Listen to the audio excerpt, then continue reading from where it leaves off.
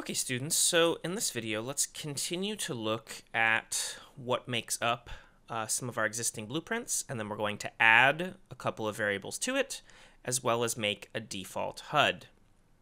So we have here still the twin stick pawn, which I mentioned, again, is made by Unreal and has excellent comments here that tell us sort of exactly what's happening. As well as if we look on the left here, it has a couple of custom functions. So right now you notice it gets the fire forward and fire right direction, makes a vector, and then fires a shot. And if we look at that fire shot by double clicking here, this is the fire shot code. So you can see here when fire shot happens, it checks to see if I'm able to fire with a can fire boolean. And then it spawns a projectile in a space, and it spawns this specific projectile in this direction. And then it plays a sound, and then it sets a timer to set with a speed of fire rate here is how quickly it can shoot again. So these are all variables that we can play with. And if we look on the left here, we can see there's audio variable for what our fire sound is. There's a mesh variable for a ship component. We have our different camera boom, which is the arm the camera is attached to that makes it touch the ship, as well as some gameplay variables here, including movement speed float, gun offset vector, a fire rate float, and a can fire boolean. So you can imagine in the future we can make power-ups that affect our fire rate, or that can add additional twin projectiles being spawned, or potentially even can change sounds or other things. So looking here in our event graph, the first thing I want to do actually is just to create a couple extra variables. So on the left here, I'm going to create a new variable, and I'm going to call it player health. As much as it's health, and it'll always be related to our twin stick pawn, we're going to have health in a lot of the enemies and such, so I like to make it absolutely clear which variable I'm talking about. And I'm going to, once I compile, set my default value here on the right side to 100. Then I'm going to go ahead and add another variable, and I'm going to call this, again, player score. Because as you'll see in a bit, we will have score in the enemies as a variable too. I'm going to compile this, and its default to 0 is good for me.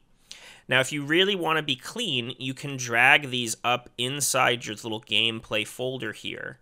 So now these are sort of, just for organizational purposes, categorized as our gameplay. Also, while we're here, I'm going to bring to your attention the fact that pretty much everything in our player happens on tick, and it has a sequence of things it does. It does movement, and then it checks and does shooting. You can click this add pin button and have it do more things. And all I'm going to have it do right now is have a branch. And this branch is going to check whether or not we're dead. So we would do this with the player health, which I'm just going to drag in here with get player health. And I can drag out of here and make a comparison directly with the math. I don't always have to do like a compare int or something. I can just say less than or equal to, which gives me this less than or equal to node. And so this is saying, hey, if the player health is less than or equal to 0, this will fire a condition. And so if it is true, we're dead. Now, I would like to make a complicated death animation eventually, but for right now, I'm just going to put a print string, and we'll make it say, you're dead.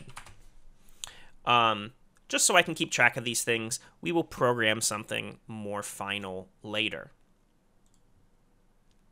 Now, to go ahead and make a HUD, I'm going to add a folder, and not there, but in my main content folder, I'm going to add a folder, and I'm just going to call it blueprint.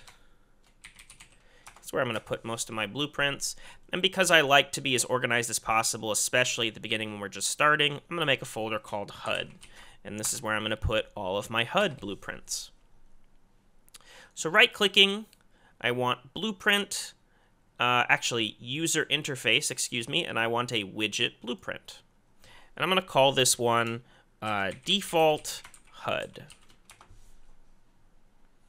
Because this is going to be what we see normally. Maybe there are other modes, maybe later there are power-ups that pop up or all sorts of stuff, but this thing will work fine for default HUD.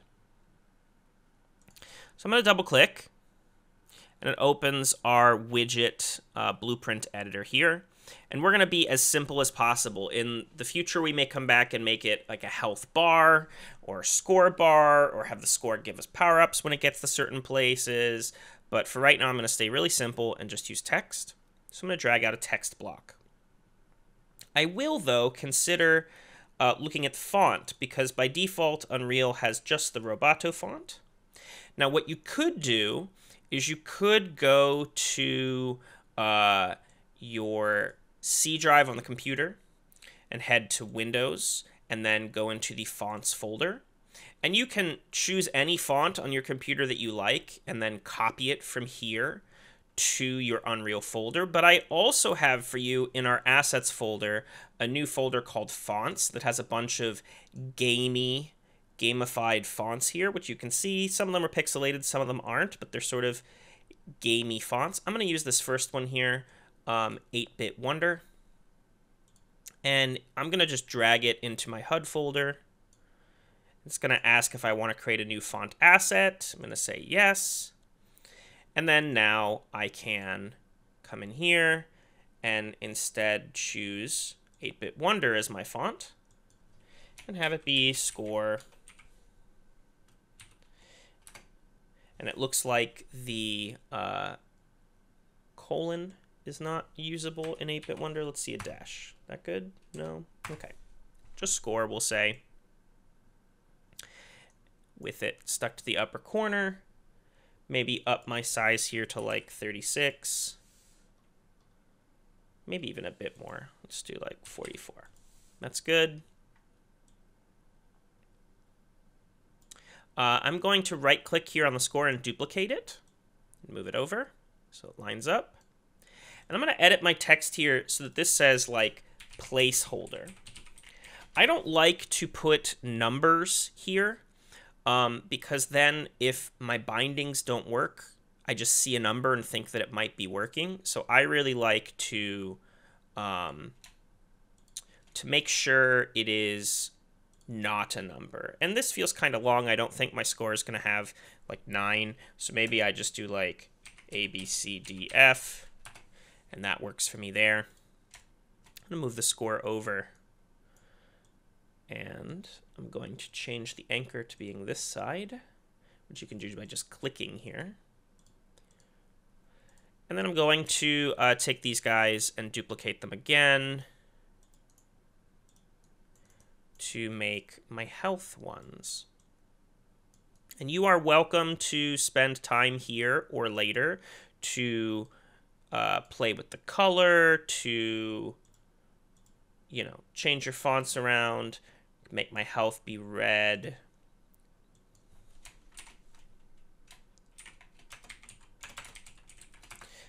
Whatever you want to do.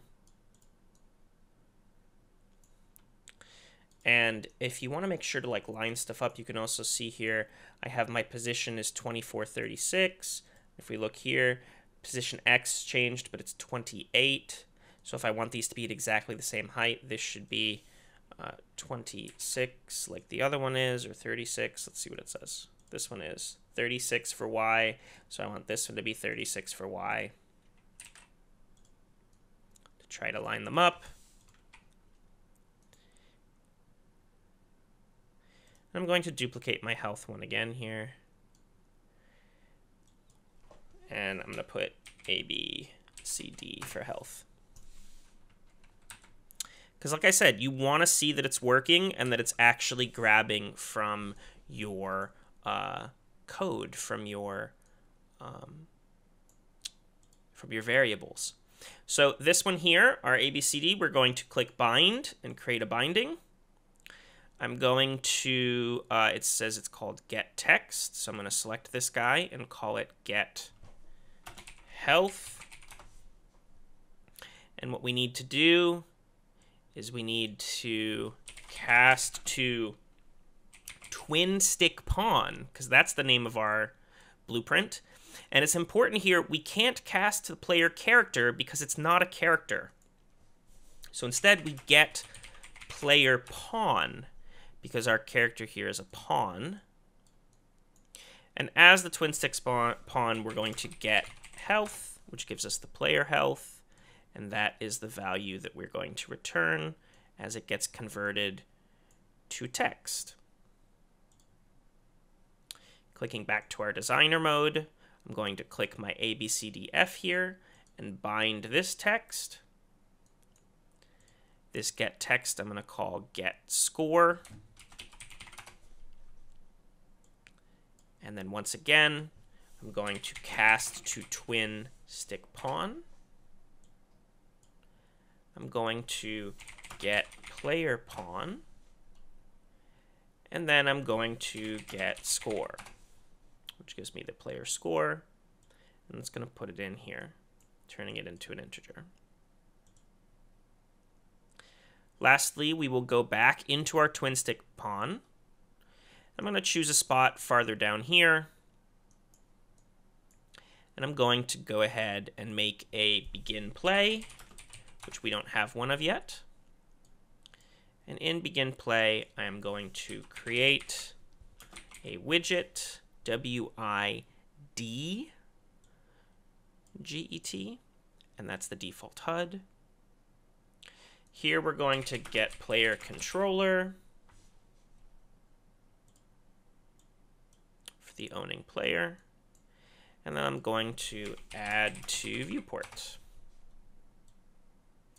And if you want to get really fancy and have it match here, you can select this whole bit and right click and choose create comment from selection. And in here type, instead of comment, we would type default HUD setup or something like that. Let's see here. Default HUD setup. So now it is labeled correctly in case anyone ever comes into our project and they know what's happening down here. Saving and compiling everything, and if we hit play, we can see we have health and score, and notice they have changed to the numbers instead of being the ABCDF that they started as.